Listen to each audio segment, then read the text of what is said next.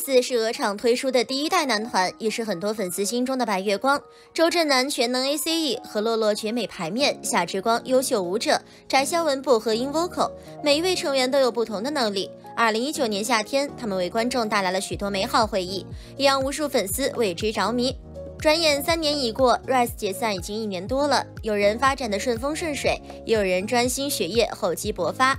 解散后，各个成员单独发展，如今走上了各不相同的路。作为 C 位的周震南人气最高，热度最大。他在 R1SE 是断层出道，资源自然拿到手软。刚成团的那2年，周震南参加了许多真人综艺，还推了自己的个人专辑。和蔡徐坤一样，周震南是为数不多从学员转变为导师的爱豆。他是创造营2021的发起团成员，还在少年说唱企划担任了 BOSS 团专员。原本他是 R1SE 里发展的最好的那位，可惜因为某些事情导致他人气下滑，而失去的口碑一时无法挽回。目前周震南基本停止了综艺活动，前段时间发布了几支单曲，还举办了一场新歌巡演。他的粉丝基数还是有的，估计用不了多久，周震南就会重返娱乐舞台。何洛洛是一个元气少年，靠着绝美颜值和不俗的实力，他成为第2位从 R1SE 出道的成员。从 R1SE 走红后，何洛洛参加了综艺《奔跑吧》第4季，还随团发布了多张专辑。因为其美男子的形象，何洛洛开始向影视方向发展。去年5月，他主演了一部都市偶像剧《完美的他》，收获了不错的好评。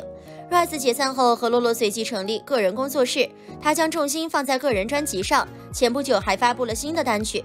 今年4月，何洛洛成功获得北京电影学院全国第8、上海戏剧学院全国第11的好成绩。未来的一段时间，何洛洛应该要潜心学习演技，期待未来的他为我们带来精彩的表演。前段时间，燕许佳与张子枫的恋情闹得沸沸扬扬，最终也没有确切消息。从 X9 少年团到 R1SE， 燕许佳本来有不错的发展的，与其他成员一样，他有专辑、有综艺，还主演过一部电视剧《拜托了班长》。不过可惜的是，前途很好的他却被爆出恋情绯闻，这大大影响了他的发展。最终，他被迫宣布不再涉及感情，专注于工作和学业。在 R1SE 解散后，燕许佳花了大量时间练习了话剧《皮囊》，其巡演也在紧锣密鼓的安排中。夏之光与燕许佳一样，从 X9 少年团发展的。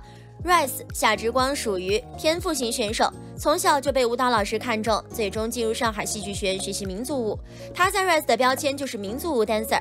或许是从小接受良好的教育，夏之光是一个一有目标就会努力去争取的人。他目前在上海戏剧学院学习表演，稳定的走在逐梦的道路上。夏之光硬朗成熟的外表很适合荧幕上的主角。今年7月，他参演了电视剧《恋恋红尘》，加上之前拍摄的几部电视剧，粉丝应该可以自信地称他为演员夏之光了。从爱豆转型演员是很困难的，学习也是必不可少的途径。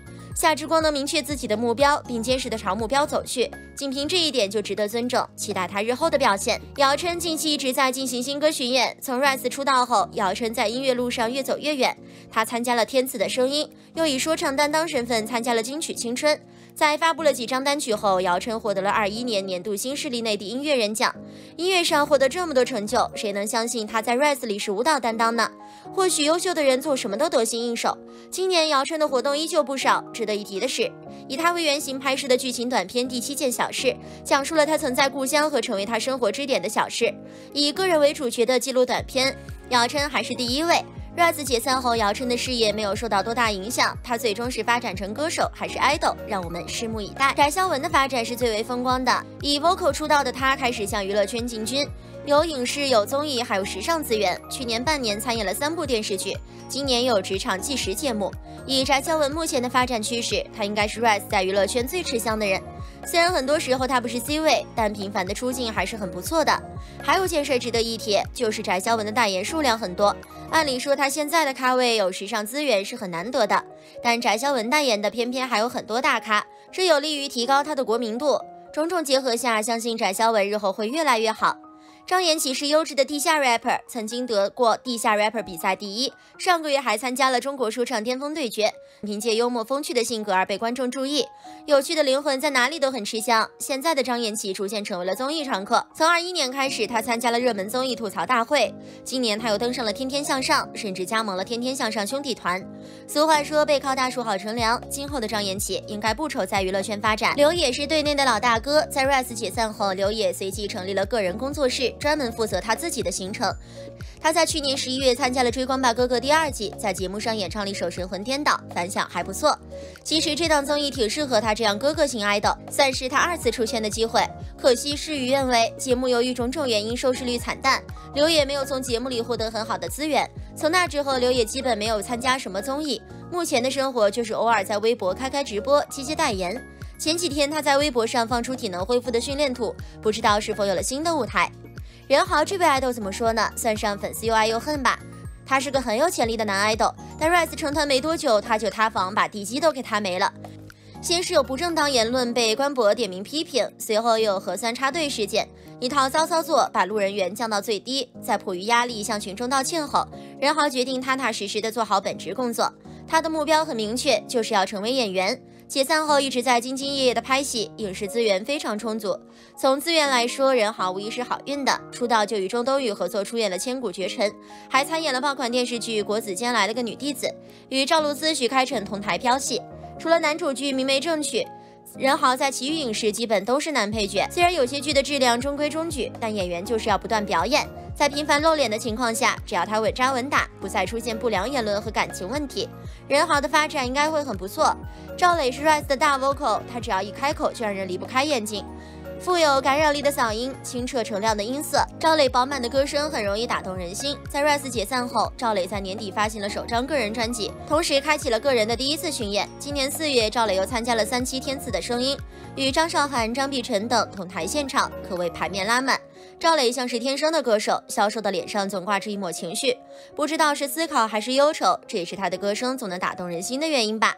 现在的赵磊发展很好，有专辑、有综艺、有舞台，只要有实力，总有适合的路可走。赵磊就是很好的例子，喜欢赵磊歌声的粉丝们可以继续关注他。团宠赵让的发展也挺不错的，有点没想到的是，以舞蹈见长的赵让开始往音乐方向发展了。解散后出了一张个人专辑，几天前又官宣了自己的个人演唱会，8月份还有一场音乐节等他表演，可谓是活动不断。赵让在团内一直是乖弟弟般的存在，不争不抢，乖巧听话，186的身高却有着腼腆害羞的性格，这种反差萌让赵让的基本盘很好，路人缘很不错。综艺节目里的赵让以舞蹈见长，在蒙面舞王上，赵让以强劲的实力圈粉无数，稳步发展的同时参演了电视剧《谈什么恋爱啊》，还有今年7月参加的《闪亮的日子》。虽然在团期间他不是舞台 C 位，但从 solo 来说，赵让的发展可谓相当不错了。回顾了 R1SE 所有成员的发展，能看出绝大部分成员还是有不错的未来的。没有选秀流量的加持，还能有不错的发展，证明他们每个成员都很有实力。